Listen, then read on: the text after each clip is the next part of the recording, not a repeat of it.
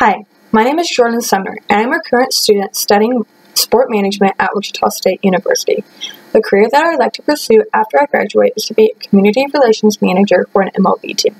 The reason why I think I would be good at this is because I have 5 strengths. Those strengths are that I'm futuristic, restorative, competitive, empathetic, and deliberative.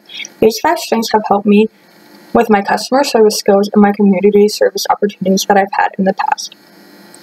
I am a Girls on the Run chairwoman for my sorority, Gamma Phi Beta, and with that comes responsibility of making sure that girls show up to their events and scheduling girls to help with the fun run that they have at the end of each semester.